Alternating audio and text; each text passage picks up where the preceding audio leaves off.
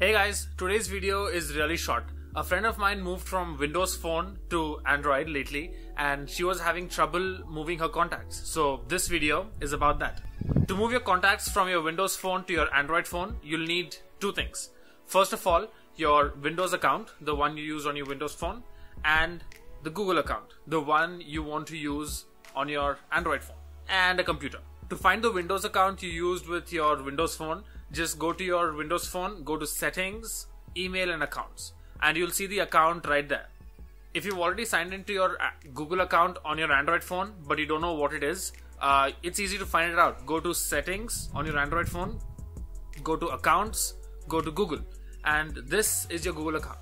All the magic happens in the Google Contacts website. For those of you who've been watching my videos for a while, I'll let you figure out what the website is. Something.something.com, contacts.google.com. This is how Google names all of its websites, product.google.com. To the left, you'll see more, hit hit import and hit Outlook. At this point, it'll ask you to sign in to your Microsoft account. If you've already signed in, then it won't ask you.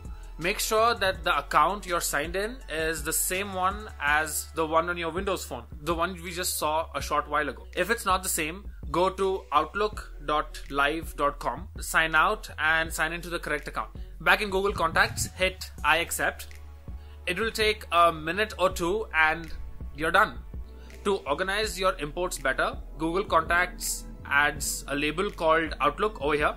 If you don't like the name, go ahead and change it to the date of your import or whatever you like. But yeah, that's it. You're done. Let me briefly explain what happened behind the scenes. Every time you added a new contact on your Windows Phone, it obviously saved it on your phone, but also made a copy on Microsoft's cloud. Now, even if you're not always on Wi-Fi or internet, it synced your contacts to the cloud whenever you connected it to Wi-Fi. What we just did is we made a copy of the contacts on your Microsoft cloud onto your Google cloud. Now, when it's on your Google cloud, you'd sign into your Google account on your new Android phone and it'll automatically download all those contacts directly to your Android phone. At any point, feel free to go back and cross-check. Think of the last contact you added on your Windows Phone.